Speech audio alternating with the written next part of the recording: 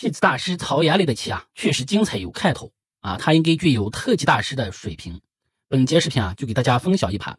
戏子大师曹岩磊先手大战胡司令的得意弟子谢靖特大的一盘棋。红方曹岩磊开局先人指路，那黑方谢靖特大上一正马，红方拱兵制马，黑方平炮打算亮车。那红方上一正马，黑方出车紧盯红炮，但是红方呢这里是单子炮，那么红方先把车开出来双保险，那黑方熊和车，红方平炮对车。那这里如果说黑方对调，红方退马一吃这里呢也是红方稳持先手，因为黑方的出车一步进车两步，这也是走了两步棋。那么这里还是红方比较好下。那么当时黑方呢是直接平车要求对炮，那红方把炮呢给吃掉，黑方平炮一打，那么通过转换之后黑方呢实现了左炮右移，下一步棋呢可以打马，红方跳马之后，黑方双象连环，那红方也跟着补象，黑方补士，红方跟着补士，这样的呢可以迅速出贴身车，黑方拱卒活马，冲兵渡河，平车吃兵，红方出车捉炮，这等于呢是要对子，但是黑方不敢吃马，为啥呢？假如黑方吃马，红方吃炮，那下一步棋进车压马，这马呢就跳不上来了。如果直接跳马，红方进车吃马，黑方只能出贴身车，这车马两个大字一条线，这马一时半会儿跳不上来。而且此时呢黑方兵种不全，这从大局观来说呢，黑方处于绝对的下风。咱们回到实战，那么实战走到这里之后黑方先躲炮，那红方就逃马，然后黑方上边马，那红方这里呢进车直接呢到卒领线，这样呢可以平车吃卒，对黑方车马进行牵制，黑方拱起边卒，不让红方吃，那红方双马往上跳，接下来黑方平车腰对，那红方一看这对调呢还能吃个三路卒所以说接受对子，黑方把车一吃，红方消灭黑方三路卒，那黑方平车过来，红方呢攻不忘说提前落势调形，那黑方上一正马之后，红方呢进车到卒领线，啥意思呢？就是要平车压马，这样呢再平炮，然后打马得子，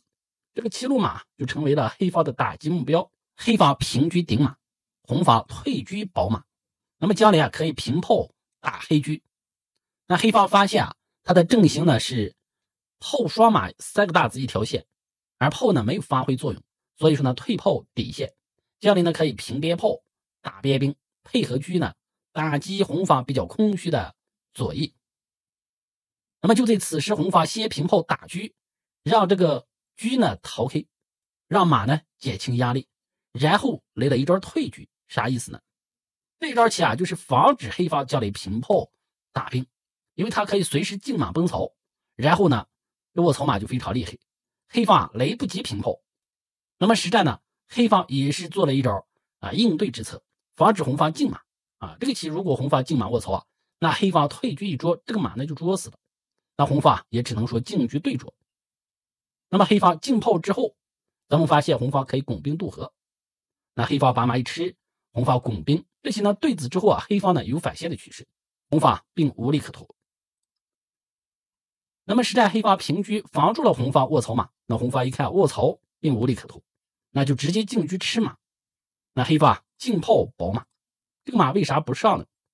假如此时上马，红方退车一拉，这个马呢就无处可逃了，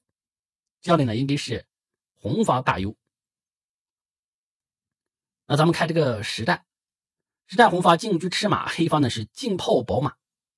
那红方把车退了一步，啥意思呢？就是平车压马，然后再平炮这平车压马之后呢再平炮打马得子那黑方发现之后先把车打一下，红方进车，黑方退车，红方再进车，那现在黑方不能长捉，行棋至此双方大体均势。作为黑方来说，最精准的应该是退车吃马，那红方这个棋呢只能把马退回，黑方平车再捉，红方只能再退，形成这样一个局面将来呢黑方是完全可战这个棋呢走下去双方均可战。那么咱们回到实战实战黑方并没有退车捉马错失良机，而是选择了上马。这一招棋啊，直接让黑方损失将近500分，这是导致黑方输棋的关键一手棋，那就给了红方平车站肋卡下路的机会。那下一步棋呢，直接选择上马登象，黑方难以应付，实战选择落象，红方平车捉双，黑方双象连环，红方平车继续吃象，黑方落象，那红方平炮叫杀那么现在这个象呢就成为了打击的目标。那实战黑方只好拆掉红方炮架，选择上马腰对。那这个棋呢，最精准的还是一个平车去打住这个棋呢，红方如果说打掉，那黑方退车一吃，然后红方再退车，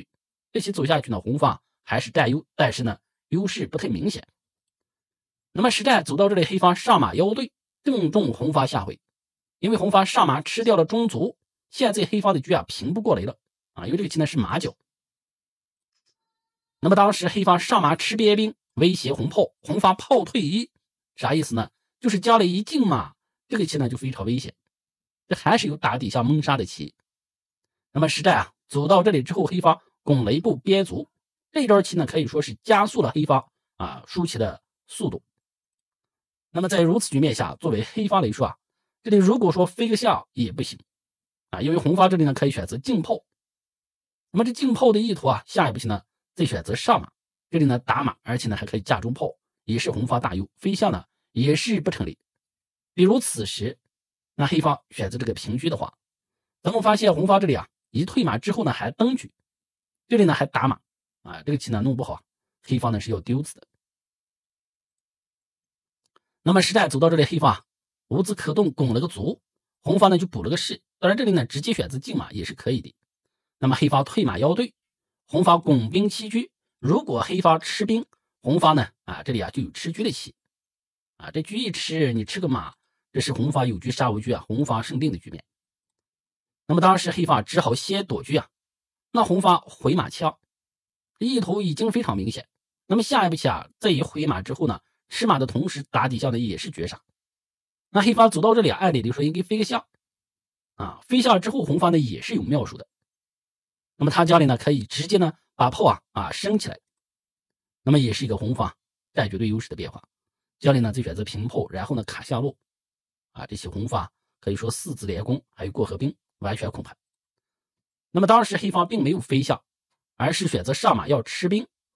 那红方拱兵之后，黑方进车打算吃中兵，只见红方呢选择了一招进马。那这棋一走之后呢，黑方彻底认输了，投资认输了。为啥呢？因为这个棋要想解杀，比如说你此时飞象那不成立，因为他这里呢可以吃炮将军，首先呢你不能用士吃，否则呢车马冷招形成绝杀了。那如果此时选择出将，那么他这个棋直接呢把中士砍掉，这棋呢也是防守不住了你不是呢也不行你如果说这里吃个兵，那么他进车你只能起来，然后进炮再打一枪，这个棋呢你如果说用将吃的话，红方退车，那这个棋呢还能落个象，但是你一落象他一平兵形成绝杀了所以说这个棋是防不胜防。那么走到这里可以说黑方呢是必败无疑。当然还有其他变化就是说黑方这里呢这个飞象的话不成立。那如果说不飞象，那这个棋呢也是解不掉，比如说选择电马，那咱们发现红方很有可能上马吃炮将，那黑方也只能说士掉，那么士掉进车呢也是绝杀。